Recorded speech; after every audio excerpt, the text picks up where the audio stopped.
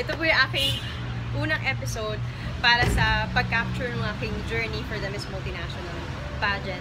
So, number one, I did my research tungkol dun sa kultura ng India. Siyempre, bago po tayo lumaban, at least alam po natin kung ano yung what to expect sa kanilang kultura.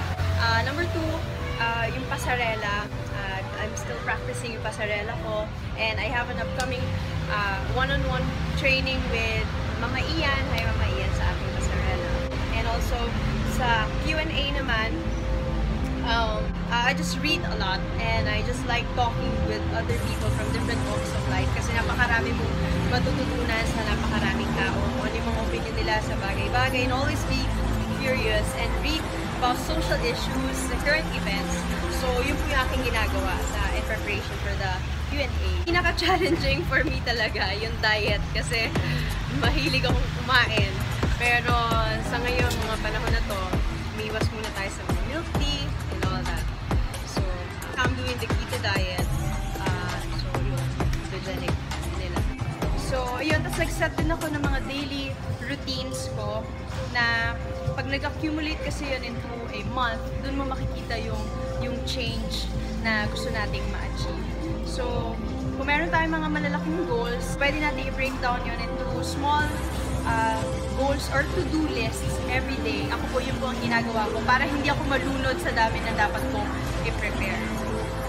Pinakamahalaga sa lahat yung motivation. Bakit mo gusto mag-workout? Kasi kung wala kang mabigat na motivation, mahirapan ka talaga to do yung force reps at yung mga routines na dapat mong gawin sa gym. So number one, whatever sparks your interest. So for health purposes mo ba, bakit gusto mo mag-workout? And always think of that. So whenever you feel like giving up, always remember why you started in the first place.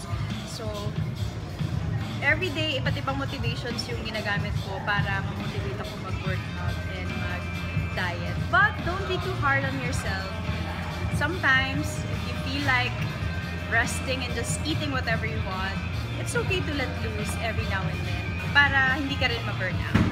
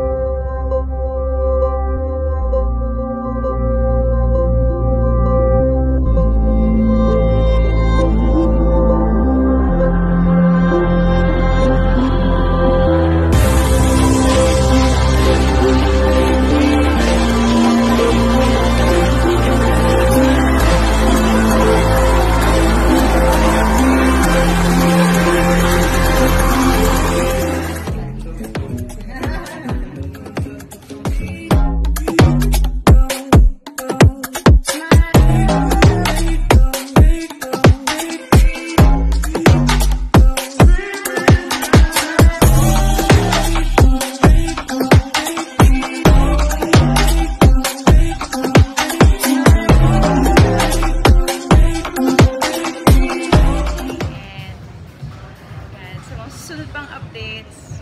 See you again soon.